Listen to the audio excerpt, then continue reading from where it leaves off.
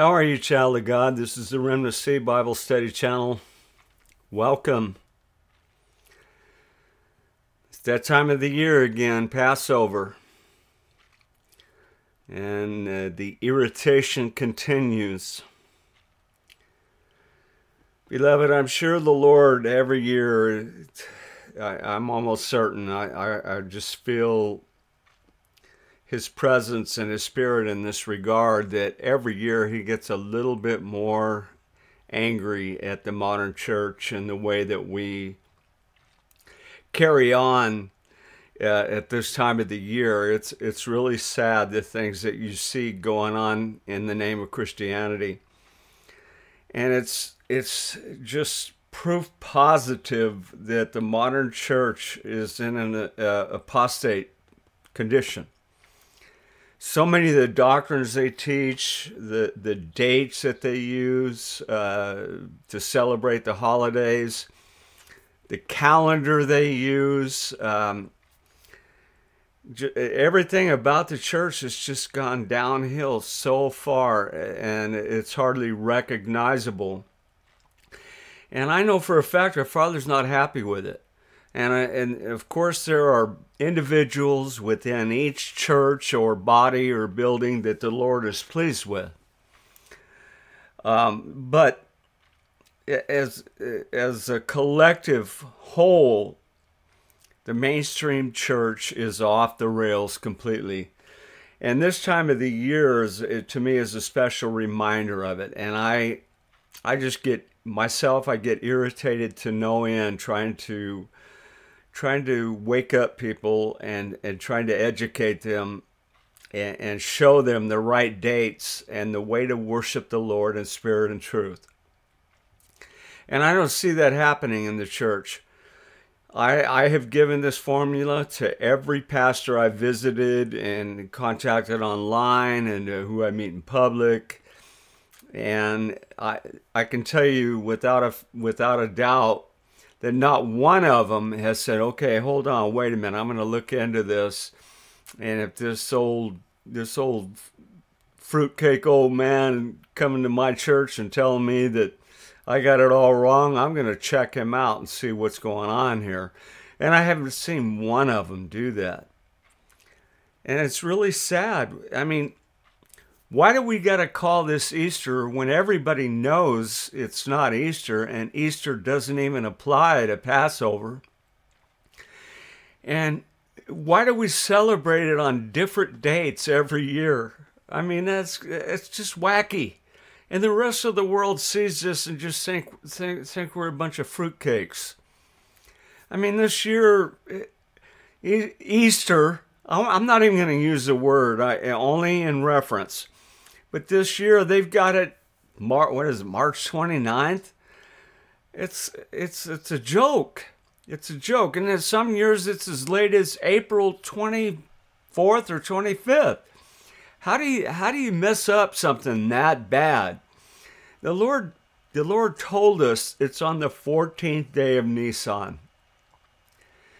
And the first day of the year is the first of Nisan, which is the equivalent to our March 19th this year because of the leap year. And almost every year it's March 20th. So that's the equivalent of Nisan the 1st. So every year you go from the vernal equinox, you go 14 days, and that evening is the Passover. So and the Lord is actually has been crucified on the same day because He's the Passover cedar. He's the sacrifice. He's the Lamb of God. So it's happened. Another miraculous thing. It happened on the exact same time the death angel passed over the children of Israel.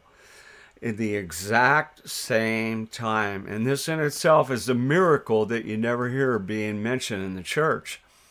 But Christ was crucified on the cross the exact same time that the lambs were sacrificed on the first Passover, all the way back in Genesis, thousands of years ago. This was all set in motion by God long before the foundations of the earth. And mankind, the modern church, thinks that we can appoint, and I'll show you this word appoint. We can appoint our own dates, and we can worship God any way we choose. Forget about the immutable facts that are written in God's word and the dates that are set forth in stone. Forget about those. We can just worship the God at any time, and we can celebrate Pastor on any day we choose, just so long as we celebrate. And this could not be further from the truth. All right, and I call this Passover, Easter, Good Friday, and a resurrection. It's kind of a conundrum. The whole thing is just a big, it's a, beloved, it's a joke, and the joke is on us. If you go to the Farmer's Almanac, which is online, I'll give you the link, it gives a detailed explanation as to how the dates of Easter are determined. It's quite confusing to an uneducated mind, just as the devil would have it, as he's the author of confusion. The cycles of the moon are not exact, but the cycles of the sun are. And you can guarantee this, beloved, because the sun, this has never changed from the beginning of time. It's like a nuclear clock. It is never changing. It has been the same since the beginning of time. And only our calendars have changed, not the times and the seasons. But people nowadays seek to change the times and the seasons set forward by God, as found in Daniel. And this is done collectively by the Christian church. All right. The cycles of the moon are not exact, but the cycles of the sun are, as much of the ecclesial determination on doctrine and the dates of the feast days. They got it wrong. They just do, beloved. I'm sorry. And I'm not no rocket scientist. In ancient times, there were no Saturdays or Sundays on the calendar. So to all you people that think Saturday or Sunday is the right day to worship God, I mean, come on, seriously? Christ nailed the Sabbath to the cross. We now rest in Him 24/7. We now rest in God 24/7. You rest while you work. You rest while you play. You rest while you worship. Everything you do requires you in the new covenant to rest in Christ. And if you're not resting in Christ, you're not resting. At the time of the first Passover, the calendar that was used was purely solar and is based on a sundial. And try to use the sundial at night, beloved. It's really so rudimentary on how to figure this out. I can go right now and put a sundial in my backyard and do it. It's better to do it on the first day of the vernal equinox. Figure out where the shadows are at, and then set your clock from there, on the 12-hour scale.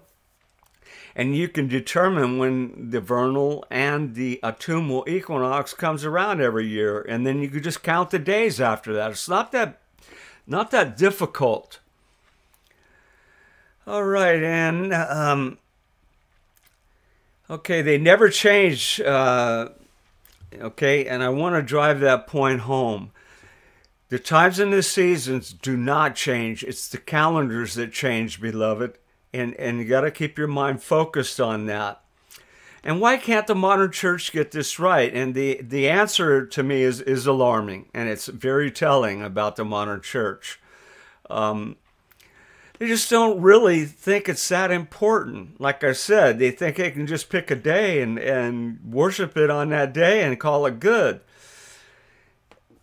And in my mind, beloved, it's just as easy to get this wrong as it is to get it right. And the general attitude of the church is that of compromise and comfort, and not in the spirit of truth, which that's the only way to please God, is to worship Him in spirit and truth. And if you're not doing that and giving it your all and your due diligence and looking past all the nonsense, then you just don't care enough. I'm sorry.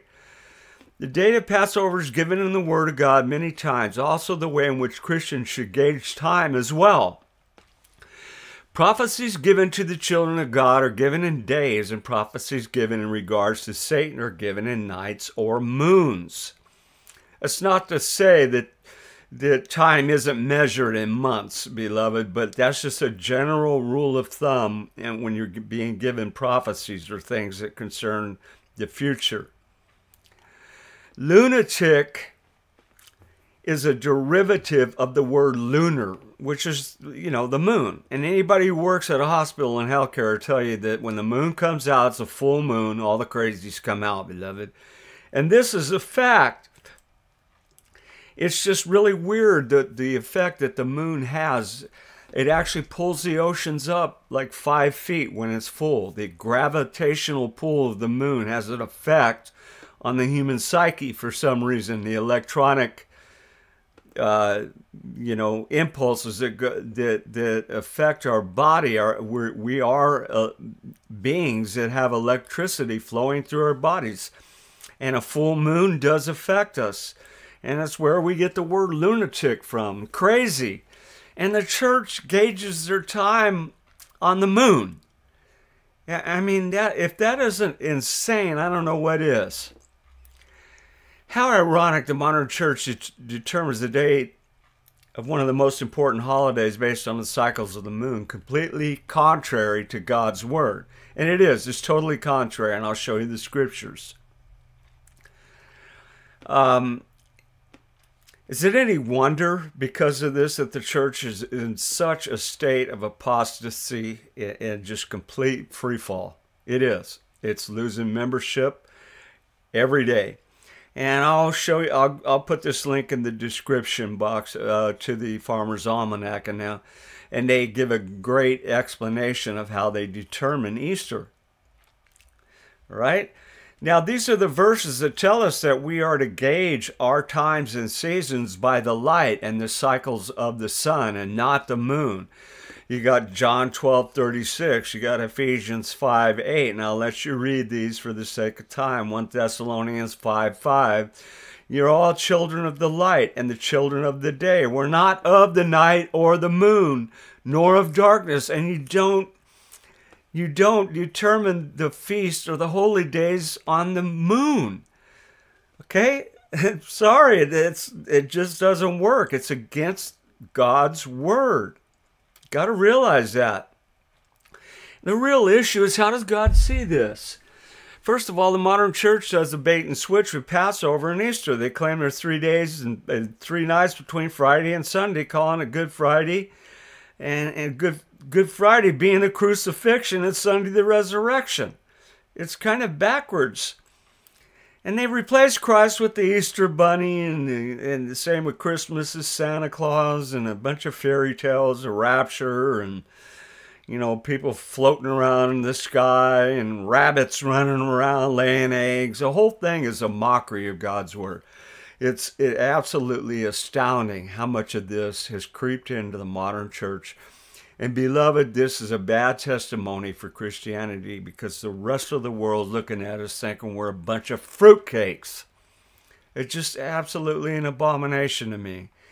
And this is 2 Chronicles 13:8 tells us that this is the golden calves of our time, using the Gregorian calendar for a timepiece for our holy days. And the Easter bunny and all the false gods that we've allowed to creep into the church. All right? These are the golden calves of our time. Make no mistake. Christ was the Passover lamb, and he was crucified on Nisan the 14th or April 3rd. But this year, beloved, it's actually April 2nd. This is an older essay that I wrote. And it's not chosen by man, but by God. He was resurrected 3 days later on Nisan the 17th, or April 6th.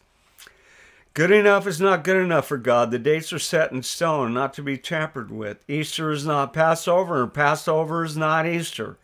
Why not just call it by its rightful name, which is Passover, and totally eliminate the word Easter out of your vocabulary? Just completely get rid of it forever and ever and ever.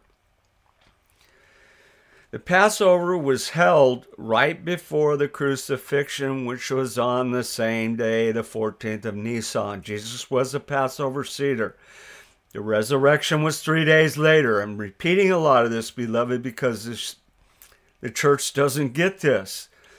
Calling the crucifixion Good Friday is an oxymoron. Passover has nothing to do with Easter and Good Friday, and they're pretty purely traditions of men. And traditions of men make void the word of God.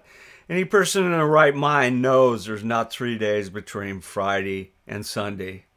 And that to me is so, it just irks me. It absolutely irks me. And I see these preachers trying to explain this, and I can't stand to look at them. I love them, but I cannot stand to look at them or listen to it.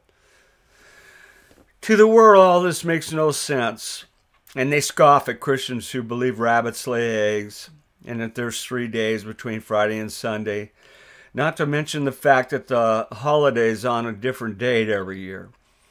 Rabbits represent fertility and multiplication and are often the brunt of jokes, such as, you have two rabbits in a cage 1 week, and then 3 weeks later you got 50 of them, okay? And then when you really look at this on a fundamental level, all of this is symbolism. And it plays into the hands of the goddess of fertility, Ashtaroth, one of the first names of Easter, where the etymology of the word comes from. It's all about fertility and quick like a bunny, and the whole, it's all about sexual rights. It's a perversion. It's perverting one of the high holy days of the year. And the egg, same thing with it. It's symbolic of the same meaning, fertility and increase, just like the goddess of Easter. And I'll show you the word in the Hebrew. To add an insult to injury, they send their kids out on Easter egg hunts. And what on earth does any of this have to do with Passover? Nothing. I've heard people try to explain the egg as the Trinity. And I almost want to just beat my head on a wall. I can hardly imagine how, I'm not going to say the word, beloved, okay? It irks me.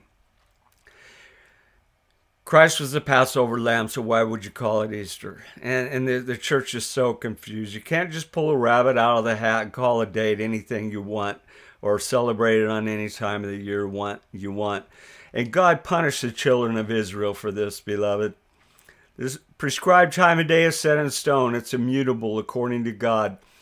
Easter ain't got nothing to do with Passover. Get it out of your vocabulary forever. All right, and we got the mention of the Passover in Exodus 12:27. It's mentioned before this, beloved. This is just one of the examples of it. But it's on the 14th day of the first month. That evening is the Lord's Passover. And it's mentioned many, many, many times in God's Word. And there's no excuse not to know when this date is. And the 14th of Nisan is the first day of spring and the first day of the ancient Hebrew solar calendar. And it began on the vernal equinox. And it's the equivalent to our March 19th, the March 20th, most years, but the 19th this year. 2 weeks or 14 days from then is the Passover, which is April 3rd or April 2nd this year. And the best way to look at the meaning or the etymology of a word is to look at the actions or deeds associated with it. And all the earlier versions of the word Easter are associated with the worship of false gods, no matter what you call it. I don't care how you determine how the etymology of the word was formed. You can claim it was, derived from a different etymology or had a different birth, but all you got to do is look at the deeds associated with it. And they're doing the same thing today as they did back then. And it's all symbolism. And it means a lot to God. You may not be thinking about this in your own mind, but you're still imitating what the heathen did, and it was an abomination to God, and it irritates him to no end. Why would you want to irritate God? What is sad is the modern church imitates all the deeds done by the heathen of old who participated in grove worship and don't realize the word Easter represents grove worship and sexual perversion. The word Easter is associated with the worship of false gods and should never be used during Passover. And there you have all the words. Ashtaroth, Ashtoreth, Ishtar, and Easter. First used in Genesis 14:5. Ashtaroth, the Hebrew word 6252. Okay, it's a Phoenician goddess of love and increase, fertility, however you want to use it. And they worshipped her. All right? And these children would go running around in the groves, and they were having orgies, beloved. I don't know how else to explain it. And if you're not green groves, green trees, high hills, all symbolic of sexual perversion. If you're not making the connection to idolatry, you're missing the point. No matter what the etymology of the word or the actions, you're missing the point if you don't make the connection. These traditions have creeped into the church and they should never be there. The rabbit, eggs, baskets, the coloring of eggs, and sunrise services all represent one form or another of idolatry and taken in by the modern church. All are symbols of fertility and grove worship on every high hill and under every green tree.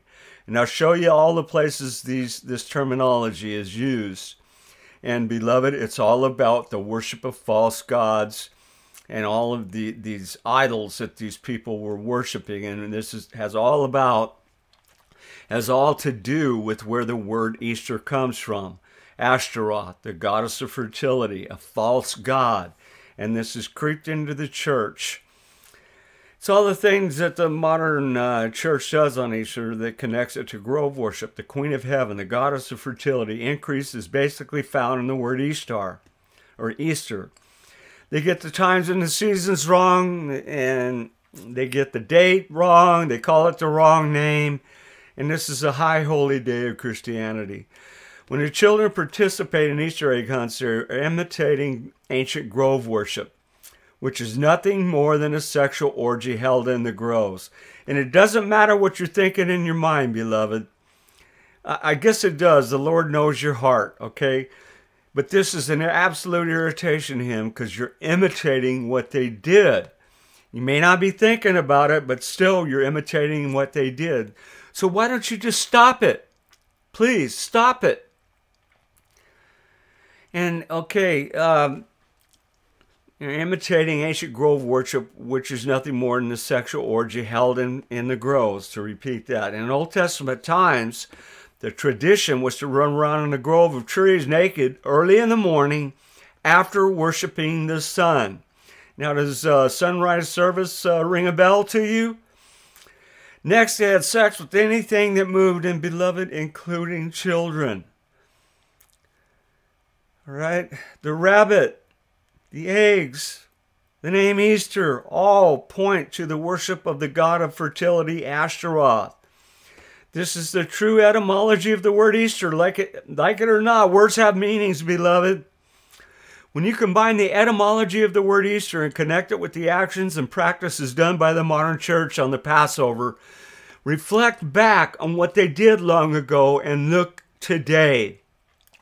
It's still being practiced in the church today, and it is an abomination, beloved. Make no mistake about it. And then you got the word grove. It's Ashereth. It sounds like a lot like Ashtaroth, a Phoenician goddess. Okay, the same thing. It's a false god. Astarte. Okay, and these people are worshiping this false god, the golden calf of our day. Now, in talking to all these pastors, all these churches I've been to and talked to online and just in everyday life, I hear the excuse all the time, well, we're not thinking about any of this. We're not thinking about the goddess of fertility.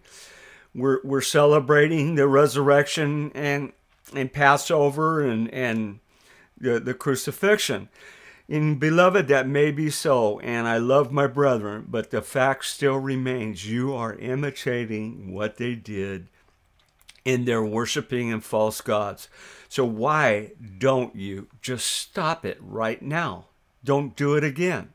Quit calling this day Easter. Quit celebrating on the wrong day. And this is what Yahweh thinks about his holy days being celebrated on the wrong date and being called by the wrong name. You can't just appoint, and that word is very important, your own times and seasons and expect the Lord to accept your worship. All right? He's not going to. And we're in this time right now. Your new moons and your appointed feasts. Appointed. You appointed them, not God. My soul hateth. Okay? They are a trouble unto me. I am weary to bear them. The Lord is tired of this, beloved. And here are the other examples. I'm not going to read them all for the sake of time. You got Jeremiah 44:4, Amos 5:21. The Lord hates it. I'm telling you, the Lord hates it. And his anger is kindled, and it gets worse and worse every year, beloved. I can feel it.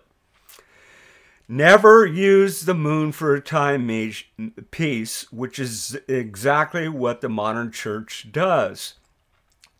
And this is what ticks God off, is you think you can just appoint your own feast days in the times and seasons to worship God. And it's not up to you, it's up to God. He's already appointed them. It's not up to you to reappoint them. And you got to stop it. You got to get this right.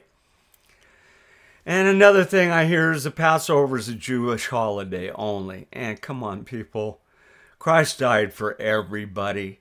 And he is the Passover lamb. Who else did he die for? It's not an exclusive club. It is, if you're a believer, all right? But what about the concept of the grafted seed? This is for everybody, beloved. This is a bunch of nonsense. Okay, now if you look at Exodus 12, 27, 23, and all the examples of this, this is the Lord's Passover. It ain't yours. It ain't mine. It ain't anybody's. This is the Lord's. This is his appointed time. This is when he chose to do it. This is who he chose to be the sacrifice in the Passover lamb. It's written. It's set in stone. You can't change it. All right, and Ezekiel 8:16, this is in regards to, and their faces turned toward the east, and they worship the sun toward the east. And this is what they do when they do these sunrise services. They're imitating the worship of the sun. And everything they do in the Easter tradition is the same thing they did back when they worshiped the goddess of fertility. It's the same thing. You're imitating all of it, and it's an abomination. All right? Stop it. And beloved, here's another fact. Why would the translators translate Pascha to Passover 28 times, and then in Acts 12 translate it to Easter? And I believe it was intentional. I believe this got the devil written all over it. And he got all the instances of grove written in the Bible, and it's associated with worshiping gods, false gods, Balaam, I mean, every kind of false god you can think of, and people running around in orgies and just complete, absolute an abomination to God and participating in this stuff. And then now the modern church has brought this in on the high holy day of Christianity. It's got to just completely irritate our Lord to no end. And I have a feeling, I feel it in my spirit, there's going to come a day when the Lord is going to pour out his anger on this. And it may be on the very same day that we do this false worship of him. I could be wrong, but I can just feel his anger kindling. Okay, look at all these times here that this is mentioned. So that's come to the end of this lecture, beloved. And every year this comes around, and I can feel the Lord getting a little bit more angry. And we got to stop this, beloved. We got to get this right. We got to worship the Lord in spirit and truth. And I try my best to do this, beloved. So anyway, that's the end of this lecture, and I love you so much, and I do this for you, and we will see you on the next lecture.